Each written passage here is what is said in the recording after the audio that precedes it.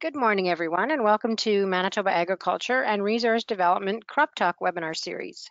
If you have any questions during this presentation, please type them into the questions section of the GoToWebinar menu, and we will answer them at the end of presentations. This webinar is being recorded, and you will receive a link to the recording. Thank you. Thanks, Laurie. I'd like to welcome everybody to the October 13th edition of CropTalk.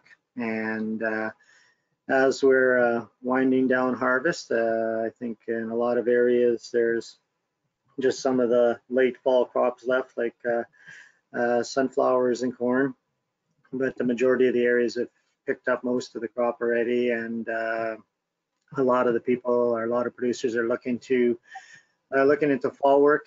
We had a real good week last week with the soils and the soils meetings that were held, real good attendance, and I thought maybe it would be a good idea to follow up that. There was a lot of talk about soil sampling and finding out what we what we have in the soil before next year as we look at fertilizer prices, and a lot of producers wondering how much they're going to need to buy.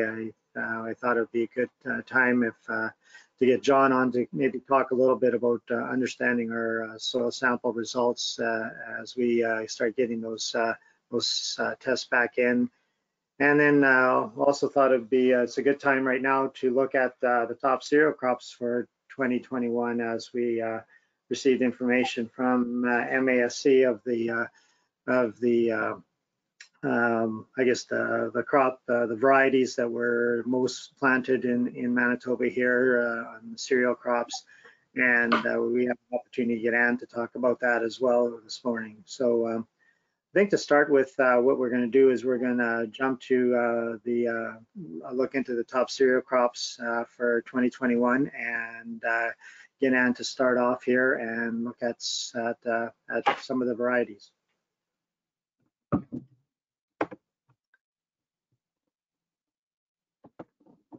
Okay, thanks, Lionel. Okay, I think my screen is shared now. So yeah, I'll just start off by, this is just a summary of the MASC seeded acreage report that came out last week. So I did just summarize, you can see the top crops, canola, wheat, and soybeans. For wheat, I just combined all wheat types, including winter. So yeah, you can see, the position of the top crops doesn't change very much every year. Just in terms of cereals, we did see a slight decrease in acreage from cereals from last year to this year. So it was about 2,900,000 last year. Oats also saw a slight decrease, I think just about 20,000 acres less reported for oats. But we did see an increase with barley, I think about 20,000 acres as well. So not too much change with the cereal crops in terms of acreage. And in terms of winter wheat, I don't have it on this slide here, but we did see a slight increase in winter wheat acreage from 2020 to 2021, but acreage remains quite low. I think it was about 34,000 acres for 2021, and I think about 29,000 reported in 2020. So, not big changes there. So just looking into a bit more of the actual crop types that we do see grown in Manitoba. So this is from the Statistics Canada report, seeded acreage report. So I just put the top 3 crops in here just to see how things have changed in the last 20 years. So we do see an increase in canola acres at each of those 5-year periods in the last 20 years. A big increase in soybean acres, which we've all noticed in the province. And then wheat has, dipped down a bit, but on the whole remained relatively stable.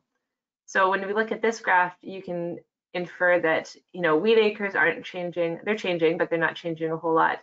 But canola is increasing and soybeans are increasing. So that does indicate that, we're seeing less flax, less sunflowers, less barley, less oats. Those sorts of things have been decreasing in acreage to have these shorter rotations.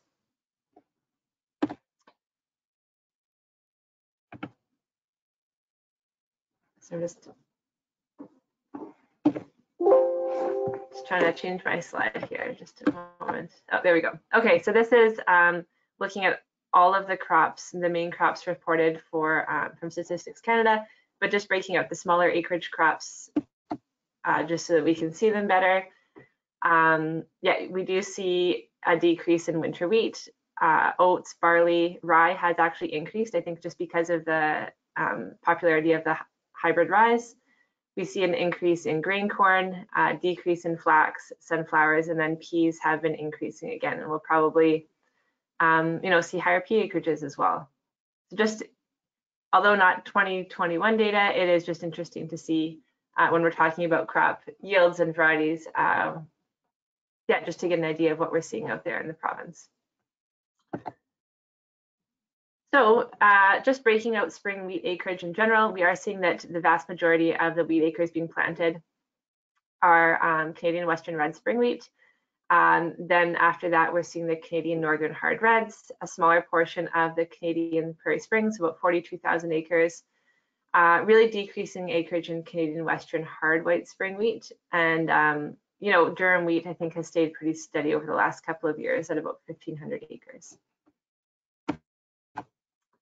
So when we're looking at our spring wheat varieties, these graphs have stayed, the top varieties have stayed very stable over the past quite a few years. So I can't remember exactly the year that Brandon was introduced, but Brandon has had by far the top share of spring wheat varieties being planted over the last number of years. Although we are seeing, this year we did see a big increase in Starbuck wheat. So another new variety that that has obviously been gaining in popularity. So just, yeah, it's just interesting to see how long Brandon has remained extremely popular for across the prairies. And then the other top type of wheat that we see being produced is the Canadian Northern hard red wheats.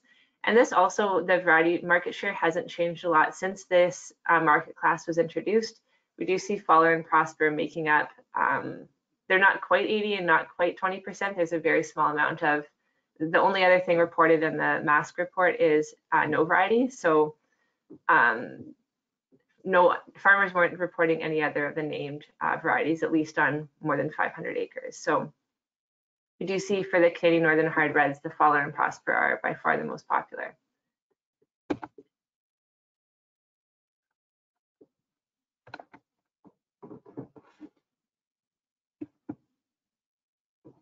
Just trying to move my slide again, but oh, there we go. So I just wanted to pull up, this is from the Seed Manitoba from last year. Just looking at the Canadian Northern hard red listing. So the second column here, I don't have the column names written here by accident, but the second column here is yield. So we do see that Faller and Prosper, are the highest yielding.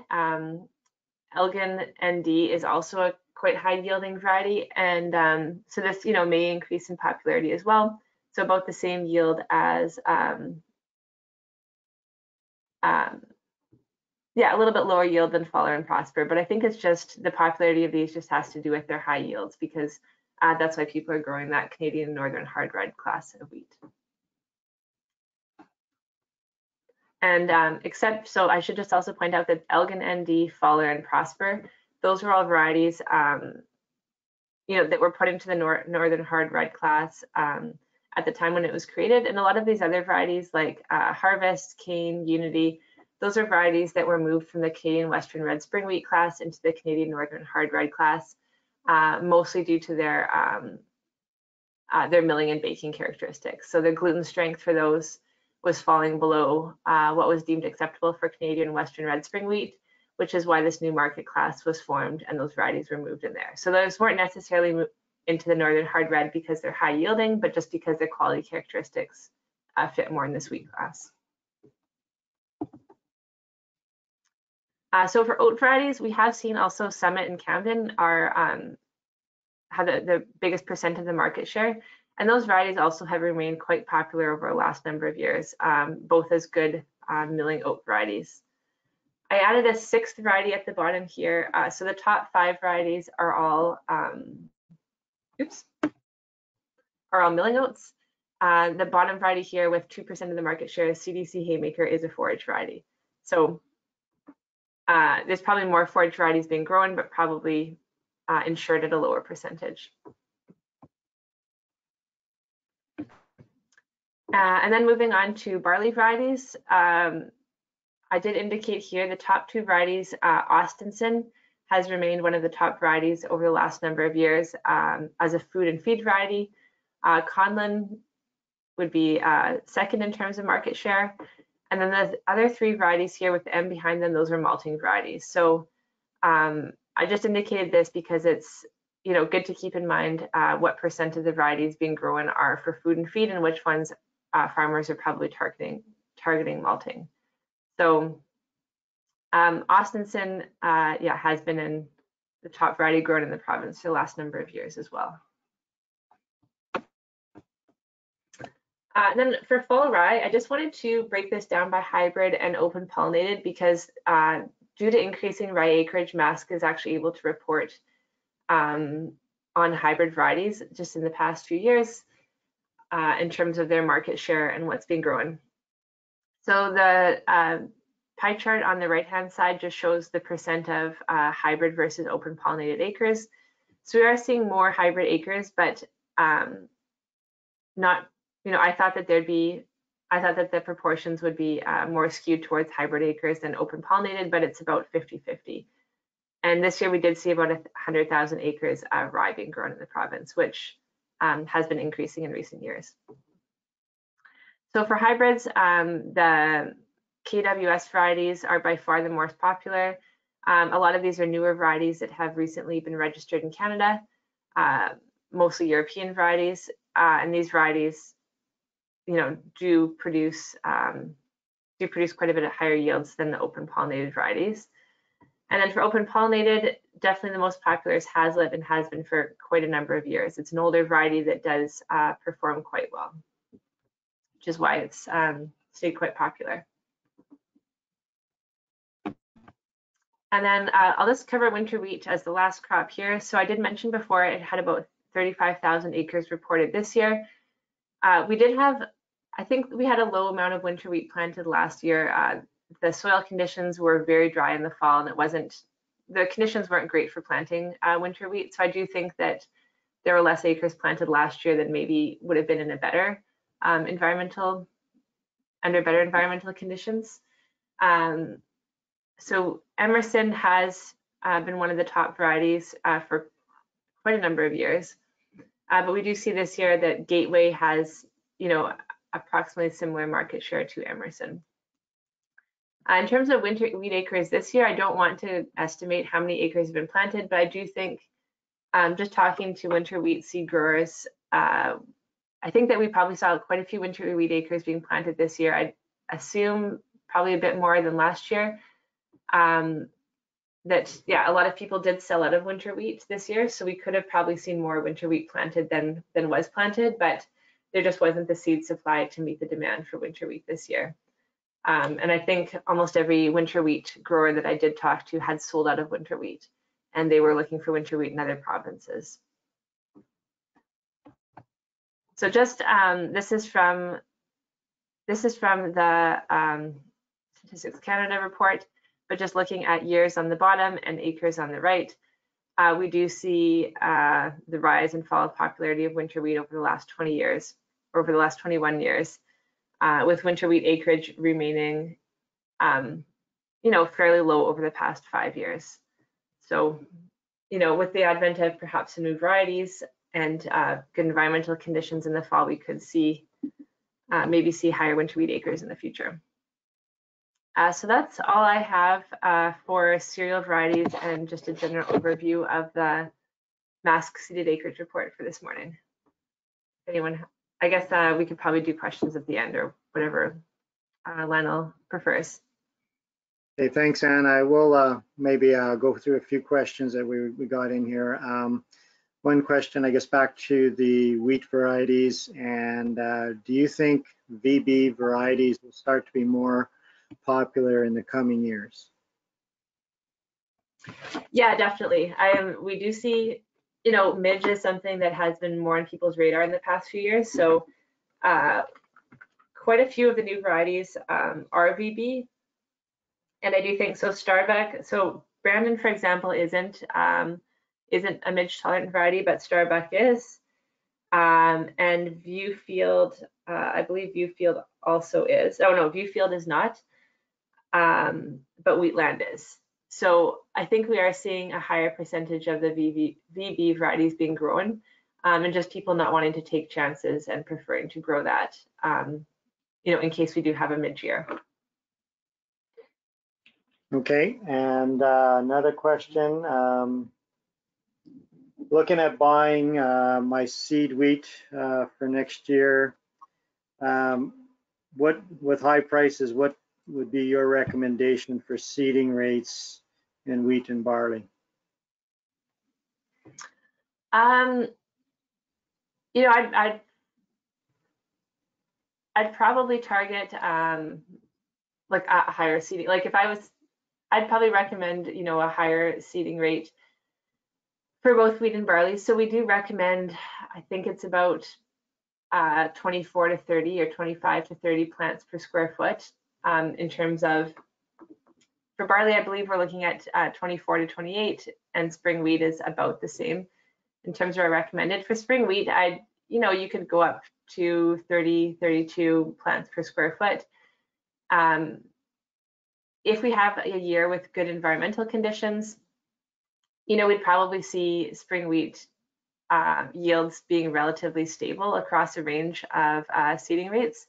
So, under good environmental conditions, wheat has a good ability, all cereals have a good ability to tiller and make up for perhaps lower plant stands. But in terms of, I would probably just target a bit of a higher seeding rate to make sure you have a good plant stand for a good uniform crop. Barley is a bit trickier, just with, it depends if you're targeting malting or food and feed varieties. So food and feed, I'd recommend going with, on the higher end of that seeding rate. And yeah, probably the same as with malting. You just be a bit more cautious in terms of, you don't want your seed to be too small. So just, being a bit more concerned about, your seeding rate to target a certain size of seed and good uniformity in your malting barley. Okay, and one more. Looking at cleaning or using my own seed, how low or what would you consider to be too low for germination?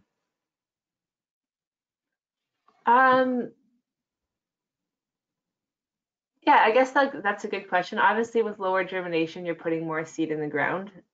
So, like if your germination's in the 80s, you would just adjust your seeding rate to ensure that that you'd still be getting the right number of seeds in the ground. I guess one consideration would be thinking about your germination and how many seeds you can properly put through your seeder and get a good, good even distribution of seed in the soil and not have too much clumping. So I would say it probably depends on your seeder and how evenly you think you can seed it. And also, if your germination was in the 50s, I would just recommend buying seed, because it would be tricky to put in, say, double the amount of seed that you wanted to that you wanted to end up with. So, but yeah, definitely recommend doing germination tests prior to planting your own seed, because depending on the year and the environmental conditions at harvest, you could be surprised at the germination rate. Okay, and I agree with you. I've seen a lot more winter wheat go in this fall than I've seen in the last probably 10 years almost in the Southwest here. So winter wheat acres, I think, are going to be up, but I think you're right with we were limited with the amount of seed we had, and it's going to be interesting next year to see what crops get chosen, because there's some pretty interesting prices out for oats and wheat and barley. So it'll be interesting to see what our numbers land up next year. Yeah, it'll definitely be interesting. And I was wondering with winter wheat, if people, like, we had such challenging conditions, especially late June, July in terms of being excessively dry and really hot. So I was wondering if also people are thinking, you know, if they plant winter wheat now, soil moisture conditions were okay when it was winter wheat planting time. So I think people got pretty good emergence and germination. And that winter wheat will be able to access and take advantage of any early spring moisture and probably get a good start. So I was wondering if it was, you know, partially wheat prices and then also partially just people wanting to ensure that their crop got off to a good start, just because of the challenging spring and summer conditions we've had last year. And obviously it's not a bad idea to have your crop flowering before it's excessively hot. So if that winter wheat can be flowering, you know, a little bit before we have really high temperatures, then that's also definitely a bonus for winter wheat as well. You bet. Spreading out the risk is what we're looking at this fall, I think. So good. Thanks, Ann. That was some good information for what we've seen for some of the cereal crops this past year, and I think it's a little bit of a look into what might be happening for next year. So thanks again, Ann. Oh, thanks. Okay, I see John is on, so maybe Lori, let's pass the screen over to John, and John will give us a little bit of an update on maybe looking at our soil test results and how to better interpret them for our fields. Okay, thank you here. Just let me try to get my screen up there. Says it's paused, or is it showing? I can see your screen. Just go to slideshow. Okay. Yeah. Okay, you've got the first bit. I want to thank Ann for running through that and say that one of the things we are kind of excited about some of the new winter wheat varieties, and this year we're working closely with Ducks Unlimited and some others to kind of revamp the nitrogen rates. One of the problems is the breeders keep bringing along some of these new varieties and things, but what doesn't keep pace is the agronomic production package to suit the new types. And so we're kind of excited about, I think at all our diversification sites this year, we've got winter wheat going in the ground with a bunch of nitrogen management strategies that we're wanting to get on top of. So we're hoping putting the agronomic package together again increases the attractiveness or the success with these new types. So excuse me, John, I'm just going to interrupt you for one moment. We can just see your working copy. Is there a way you can put it to slideshow, or is it tricking you thinking it is? Oh, well, let me click on slideshow again. How's that? Nope. Oh, okay.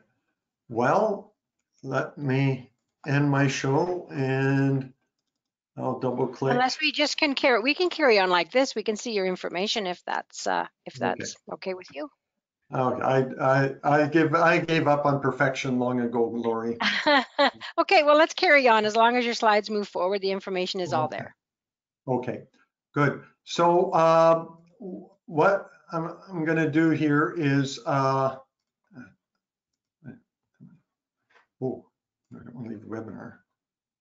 Okay, just go over some of what Lino asked about soil test interpretation, but I'm really just going to focus on what do we really need to be paying attention for this year, or what's out of the normal do we need to be paying closer attention to. So when we get to that, watch for the red ink. That's what's kind of new this year. And so, of course, you know, the mum and apple pie statement, of course you should soil test, just like of course you should brush your teeth every time you, twice a day. But the other reason why you should soil test that's going to be a big impetus is because fertilizer is expensive. Recent prices I have here based on ammonia at close to 70 cents per pound of N, or urea at 90 cents. Sorry, John, I'm going to interrupt you one more time. I can only see your first slide. Have you moved to the second slide? I can see it. I can't. Lionel, is it moving for you, or is this just maybe a me thing? There we go. I can see. There we are. We're working now. Carry on. Maybe it's just slow. Maybe I just need to talk a lot slower so it can keep It seems up. to be working now, John, so you go right ahead. Sorry Okay. about that. No problem. So fertilizers more expensive. And the other thing is we're seeing potential for high carryover, particularly of nitrogen, but maybe we'll look at some of the other nutrients. If we have low drought-affected yields, chances are we're going to have greater reserves of nutrients left. So those are kind of what's maybe going to be different. I've switched slides to show a bunch of different soil tests that possibly could be done in Manitoba. 3 of these I can make comment on because they use kind of traditional chemistry. The Western Ag Lab uses a different approach, and so they've got different interpretations with that. But I'll make mention more in regards to the traditional chemistry. The 3 main labs operating for Manitoba customers would be ANL, which does their testing in London, Ontario. AgVise does their testing just south in North Dakota, and Farmers Edge does testing in Winnipeg. So going to look at, the analyses and what's going to show up on those analyses that are current and should be keeping an eye out for this year. Not going to mention anything about recommendations. That's another conversation for you to have with your agronomist. A lot of other factors involved in that. But as far as the analysis, we'll look at some of the key points there. So analysis information always assumes a proper job of sampling the field. Again, there's the 3 components of the test, the properties, or what I call the yield potential, then nutrients, and then the recommendations. And the soil properties that are on your soil test, many of those do not change or change very slowly. So sometimes you only need them done periodically, sometimes once a lifetime, like cation exchange capacity, which is really a bit of a proxy for what's the soil texture in your field. And unless you're going to live a very long time, that's not going to change very much. You're never going to change the texture, and organic matter, the other component, is going to change very slowly. So organic matter changes slowly. pH generally changes slowly, although we're seeing it dropping in some of our really sandy soils. Salts are a soil property, and they're dependent on what is the moisture regime, so they can change year to year.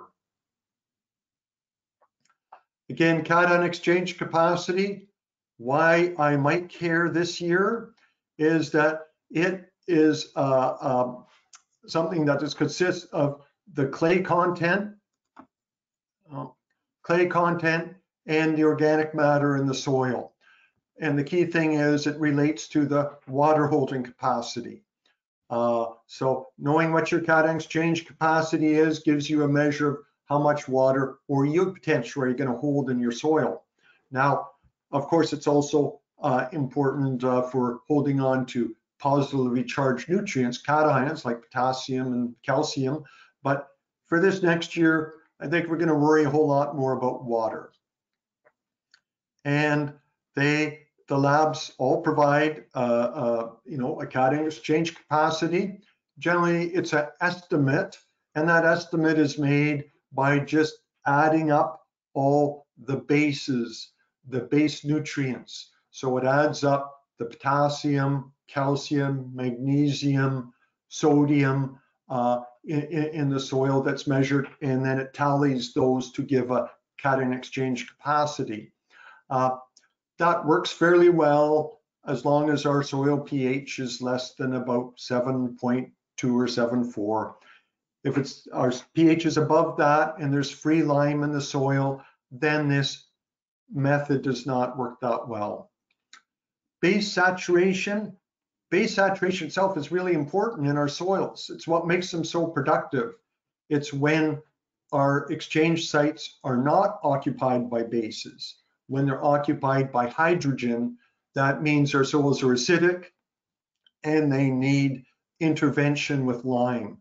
But as long as we've got a high saturation with bases, our soils are rather productive. And so here's, if your cation exchange capacity comes back and falls into those values on the right side, then it kind of equates to the soil textures we see. And so sandy soils tend to have cation exchange capacities. Very coarse sands below 10, sandy loams will be 10 to 20. Silt loams or clay loam soils we generally see in the 20 to 30, and then our heavy clay soils will be generally I see 30 up to 50 in parts of the Red River Valley. So this gives a measure of the exchange of the soil texture. And soil texture relates directly to how much water I can store in the soil. Probably all seen such a graph with the field capacity, the wilting point, and the difference between that in the soil is how many inches of water it will store for crop use per foot of depth.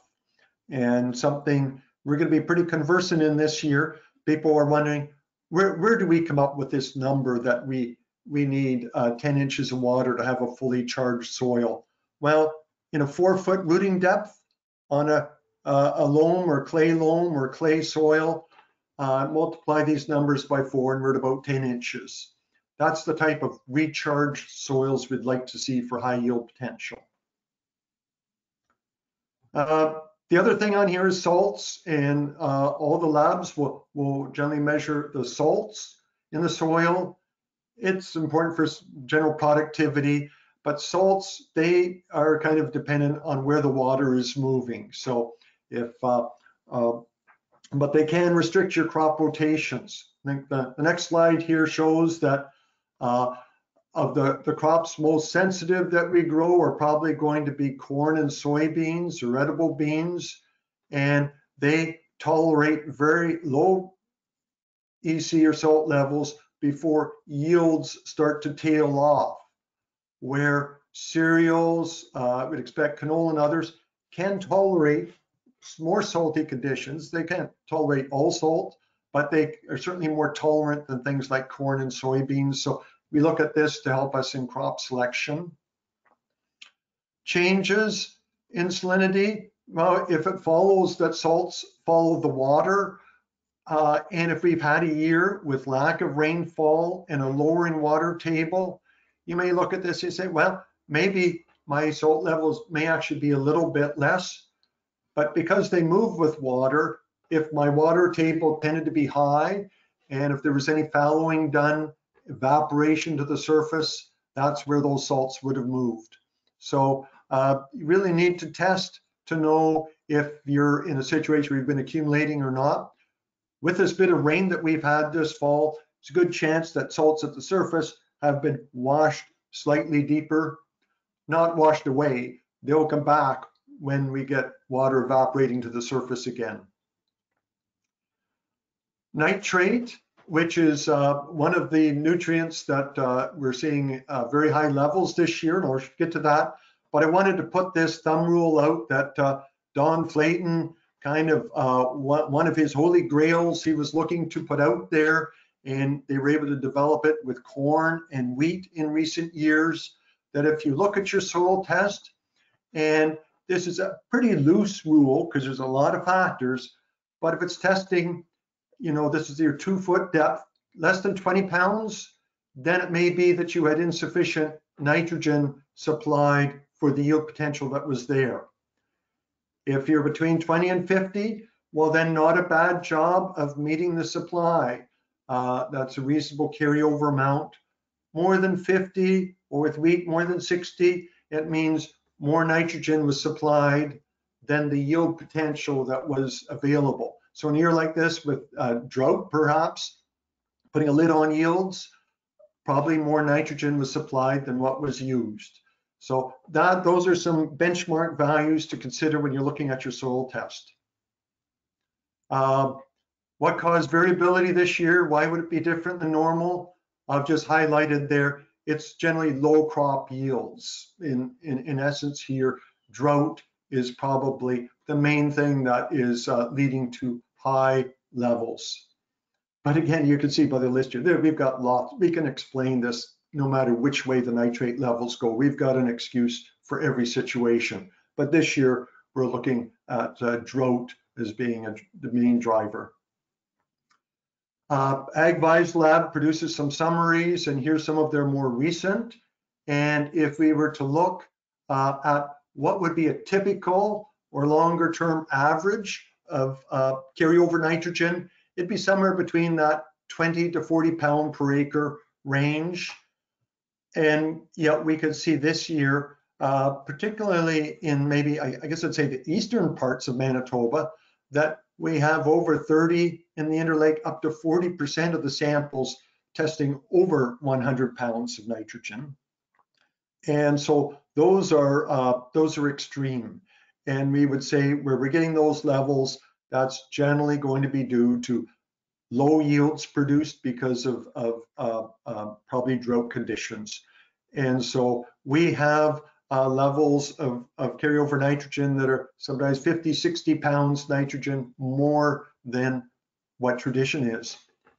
Interesting, Lionel, when I look here at how they'd grouped Brandon and Western Manitoba, I think you've got some areas out there with some rains, some better yield potential, and maybe you'll be seeing maybe slightly higher residual nitrogen. But and again, where you produce good yields, I'd expect that nitrate levels probably fall in line with some of your long-term values. So you still need a test to know. You can't, this gives us a snapshot, but it doesn't give you an individual's results.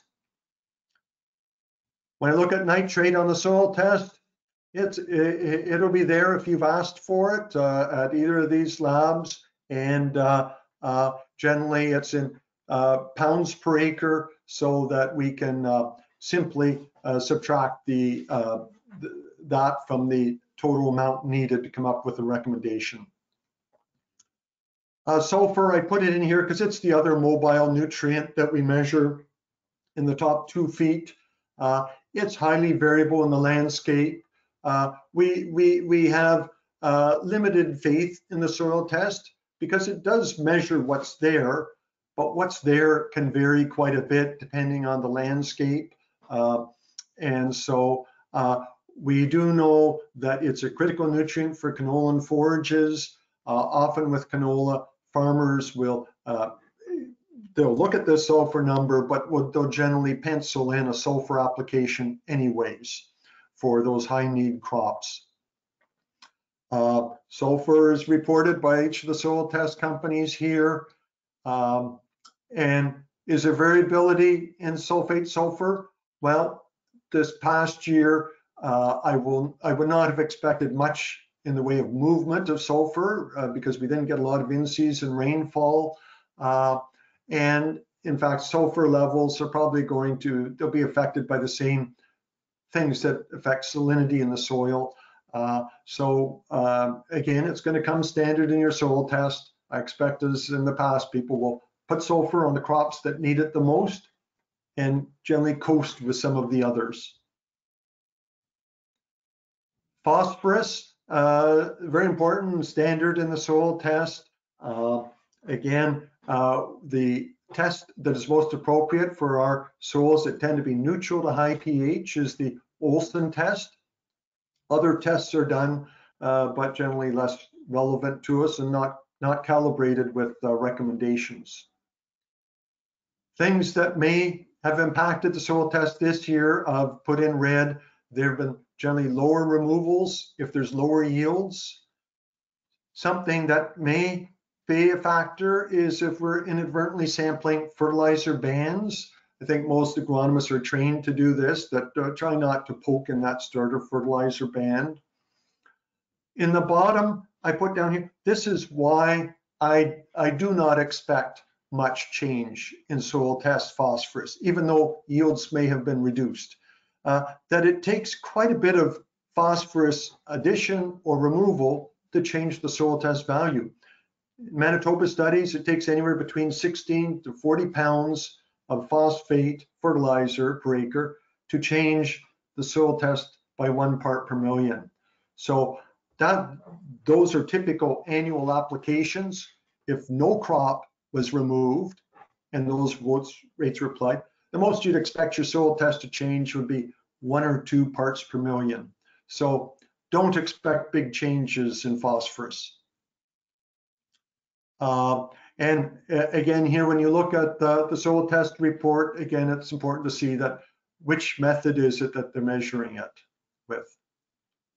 I put this in here. This is kind of our newer concept of looking at phosphorus over the long term, about moving phosphorus levels into an optimum maintenance range. But what I put in here in red is, what are we going to do this year with high fertilizer prices? And so the first note is, if you're testing less than 10 parts per million, well, then your soils are low or very low, and you don't have a lot of wiggle room. You will probably still need to be applying those annual rates of phosphorus according to soil test. If you're looking for a more conservative approach, use the sufficiency rates that we have in our fertilizer guide. Again, some of those rates may be below removal, so it means in the future you have to step up your application rates.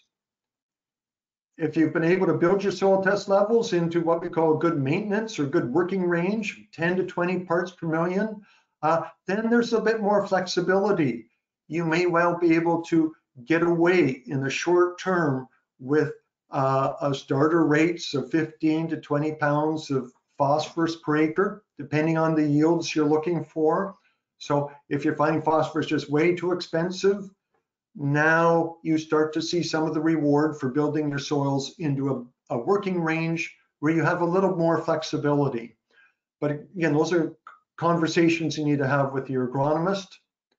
And if your levels are above 20 parts per million, then you've got the real luxury of taking a bit of a phosphorus holiday or a break, perhaps, and saying that starter rates on those soils are probably going to still give full yield potential, knowing full well that if you have good crops, you're going to be removing more than you've applied and depleting those, and again, wanting to pencil in the future rebuilding.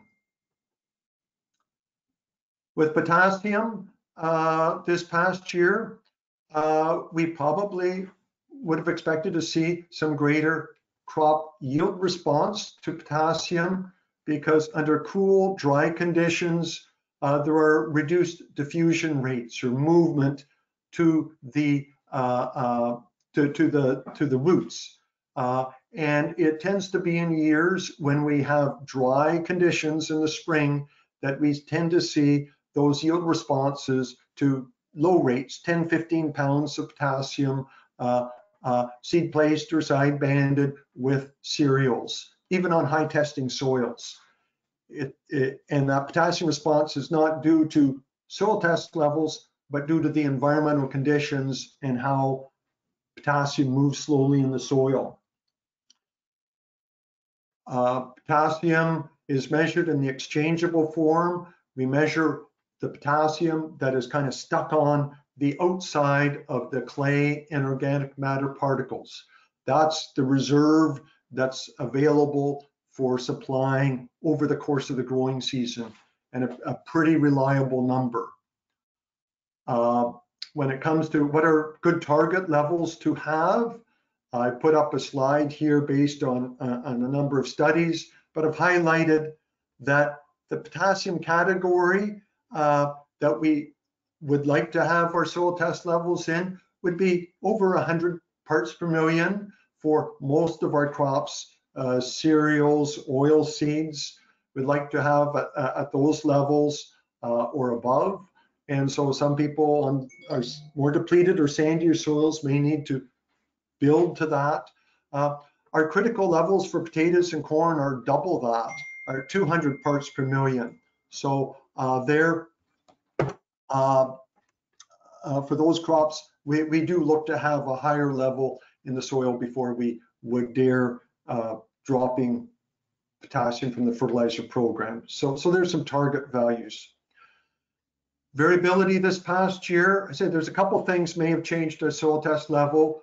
On the decreasing soil test would be high removals. If we removed cereal crops as green feed or forage, if we're removing corn silage, and if we're removing straw, those are all depletions of reserves and may need to be taken into account, particularly on lighter textured soils, sandier or loamier soils that don't have the same reserves as our clay soils.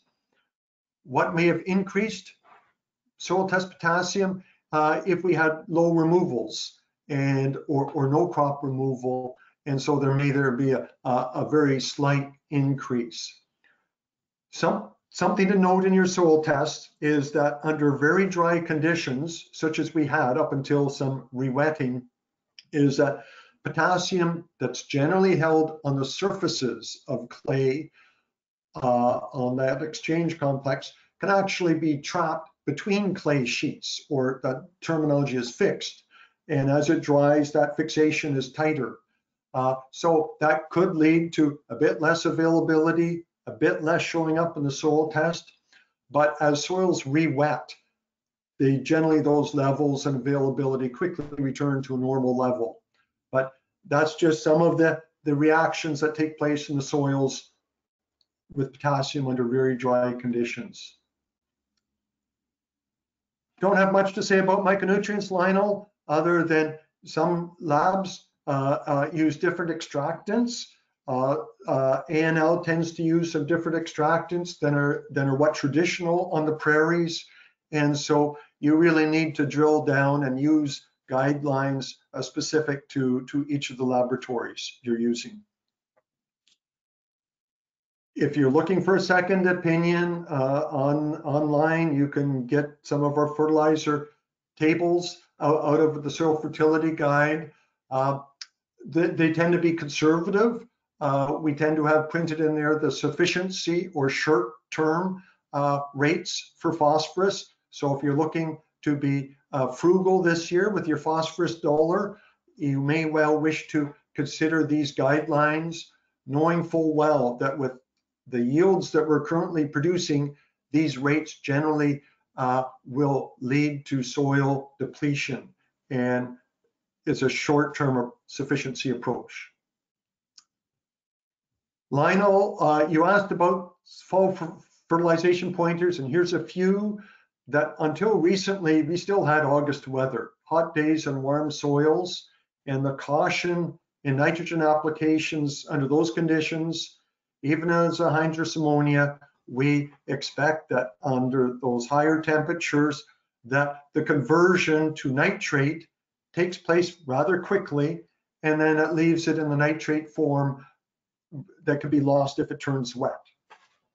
So my recommendation, and hopefully a lot of agronomists with applying their trade out there have been cautioning growers, use a proven nitrification inhibitor, one with the active chemistry that we know that acts as a nitrification inhibitor. So that would be for example, in Sinchiro for ammonia, or N-Serve with ammonia, or in Trench with urea, or Super U contains DCD. Those are the proven nitrification inhibitors and the ones that we'd have confidence that they are going to keep your ammonia or urea in the ammonium form longer and safer. The other driver on this is soil temperatures. If I just wait till the soils cool down, that will slow the conversion to nitrate. And if we look back, I clipped these today, but up until the weekend when it turned cool, those temperatures had not changed for about 2 weeks. The daytime averages were still in about 14 to 15 degrees C, meaning conversion to nitrate would happen quickly. But after Thanksgiving, we've had cool conditions. The soils are dropping into the 10-degree range, which is a reasonable target by when you would consider starting putting on ammonia. One other thing before I leave the inhibitors, I got to do I got to talk for the planet here. And when it comes to global warming, the nitrous oxide emissions from fertilizers, Dr. Mario Tenuta has shown tremendous success by using those nitrification inhibitors shown earlier, can reduce nitrous oxide by 30 to 50%. And that is above and beyond the agronomic benefits. So as we move to saving the planet here, I'm thinking those nitrification inhibitors are going to become even more critical for farm use in not just for agronomic performance. I'm sorry, ladies and gentlemen, you may just need to pay a bit more in order to save the planet, but those are some real actions that you can take today to curb nitrous oxide. Okay, the advertorial is done. How cold temperatures work, we've got this classic research by Kevin Thiessen and Don Flayton showing that if we apply in this case urea, earlier in the fall, we sometimes on particularly wetter soils or wetter parts of the landscape, we don't get as good a yields unless we wait until soils have cooled down. On drier parts of the landscape where we don't get this excess water, there we're able to tolerate it better even with earlier applications. Just showing here that it's wetness that drives these losses and why it's important to delay application if possible. And something else, the last couple of years has been a tough thing. It's been awfully dry. After this rain, I'm thinking as things dry off, it will be full speed ahead. In the past, when it's been very dry and we worked up clods when we're applying ammonia, it can be tough to get a good seal on that. And our options for that is either to apply the ammonia deeper, do some pre-tillage of the soil, or wait for moisture to improve the tilth. Your wish has been granted. Moisture has arrived. So I'm hoping that as we get back in those fields that our ammonia will be able to go in and be sealed up adequately. That's all I have for now, Lionel. If there's any questions, you can start taking them from the audience.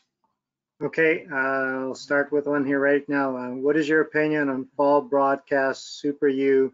Are we losing much N over winter? I'm putting a Band-Aid on a bad application system. So broadcasting, there's one particular loss I did not talk about here, and the loss that is encouraged by broadcasting is called immobilization. It's not a permanent loss. It's when the nitrogen is tied up by the bugs to break down the straw, and that can reduce early season nitrogen availability. That's the main issue when we broadcast fertilizer and mix it in. It's inefficient in regards to immobilization. But the thing that the Super U does, well, if you just broadcast straight urea, that conversion to nitrate tends to proceed quicker. If it has Super U, it's the DCD component in there, inhibits the bacteria that do that conversion. So yes, it should hold that nitrogen in the ammonium form longer, which is a good thing if it turns wet, but it really won't do much to combat immobilization. Okay, what do you recommend for soybeans next year on these high-end soils? Avoid in high residual, less than 60 pounds of N. Yeah. People have a great memory. You know, Lionel, sometimes you and I wonder if farmers ever remember something we say. And, you know, that thumb rule from 15 years ago, we kind of pulled out of a hat. We did have some failures on virgin soybean fields where people didn't get good inoculation. And one of the culprits was high nitrate. So based on some field observations, very, very few research studies, because no one does research on these things. That's where we kind of developed that thumb rule of 60 to 70 pounds of nitrate in, that really nodulation is impacted, is reduced, and so try to avoid those fields. That was for first year soybeans. So fast forward to 2022, and many fields will have had soybeans, successful soybean crops 3 or 4 times. We have a resident population of rhizobium in many of them. And so, oh gosh, I think 2013, we did about 13 little field guerrilla studies where we broadcast fertilizer and in the spring and caused high nitrate levels. And we found that, yes, with the high nitrate levels on the virgin fields, it reduced nodules below 10 per plant. So reduced it below what we would have liked in 4 or 5 cases. Where we had fields with a history of soybeans, nodulation was still reduced, but it was already at a far higher level because it was benefiting from that resident population. And in only 4 of 8 cases was it reduced below 10 per plant. And there was basically, it looked like there was no impact on the final yield, protein maybe a little less. So it looks like once we've grown a population of soybeans and have a resident population, it's less critical. I can't say it isn't critical because it does reduce the amount of nodules. But Lionel, even before we get to that conversation, go to the fertilizer dealer and price your nitrogen. And I think you'll find out that high rates of nitrogen are far more valuable to use on canola, wheat, and corn than to squander on soybeans. So this conversation really is only for those that are struggling to find a home for their soybean crop. I'm hoping they exploit that nitrogen with the other crops. But yes, those nitrate levels, critical for virgin or first-time soybean fields, not so much for experienced fields. And no, I don't know the new number. I hear some agronomists talking about 100 pounds of nitrogen per acre. But again, I'm sure that's just a thumb rule that they're presumably developing from field observations, which is all we have to go by. Okay, and I got 2 questions that came in asking, would you assume the same rule of thumb for legumes like peas or lentils? Well, I am no pea or lentil agronomist, but in conversations with a few of the agronomists out there, seems that Guy Lafond did do some research on peas and found that once nitrate levels got above 50 pounds per acre, that he was seeing inhibition. So there was a bit of a thumb rule developed maybe with that. But again, people are going to have to look for a home for that.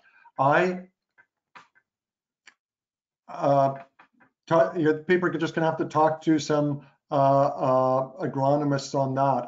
I can't pull any research out of thin air here as guidance for those. My guidance would be is that choose some of your lower fields. Well, going back to the previous one, if people are looking for the lowest nitrogen levels in their soils, it's probably going to be following soybeans. They always tend to remove most, and because we don't put nitrogen on soybeans, there's probably not a high level there for carryover. But that comes with a whole bunch of new baggage in regards to rotational concerns about disease, weeds, and herbicide resistance. And so that's got to be carefully balanced. You know, how badly do you want to grow soybeans that you would actually grow soys on soys? And I think there's restrictions as to why you would put peas after soybeans because you don't want to deal with the volunteers. So I don't have an answer for you there other than choose your lowest fields to put peas on. and make sure you've done some good nodulation. Granular inoculant may provide some better longevity or a longer supply of rhizobium in the soil for when it's needed later. Okay, what is your estimate of how much residual N has been mineralized or leached since the recent rainfall? Just a sec, someone's calling that disagrees with my opinion. Oh, Okay. Okay. Okay, sorry about that. Sorry for interrupting you there. Oh, no. Another question, what is your estimate on how much residual N has been mineralized or leached since the recent rainfall in the soils with 100 pounds of N in the top 6 to 12 inches? Yeah. I don't think a lot, but the rainfall will tend to move some. We sometimes say, an inch of rain on a very sandy soil may move that wetting front 5 inches, maybe 2 to 3 inches on a clay or clay loam soil, but it doesn't shove all the nitrate ahead of it like snow with a snow plow. Basically, it tends to dilute the nitrate within that range. So, but yes, if we're getting heavy rains on lighter textured soils, we may move some out of the surface there. A bigger thing I see and have been preaching lately is about all this regrowth or volunteer crop. And we've done some measures here, and on some of these oat volunteers, we've measured 80 pounds of nitrogen simply in the regrowth. Regrowth that's about 12 inches tall. So not only has this volunteer been sucking valuable water out of the soil, but it's also been transferring nitrogen from an inorganic form that we usually can bank on into a vegetative form, which we have no idea how much of that we're going to get back next year. Some of it is very slow to be released. So if you've got a volunteer crop there or a cover crop sucking nitrogen out of the soil, not only has it been stealing water from you, but it's been banking nitrogen in a form of unknown availability. Okay, thanks, John. There's a few more questions, but I'm going to save those for next week, and we can address them on the Crop Talk next week. But thanks for the great presentation, and we'll go through the few remaining slides here just to finish off for today. But just a reminder about the livestock assistance programs that are out there. The programs are still running and still available, waiting for you to apply if you need them.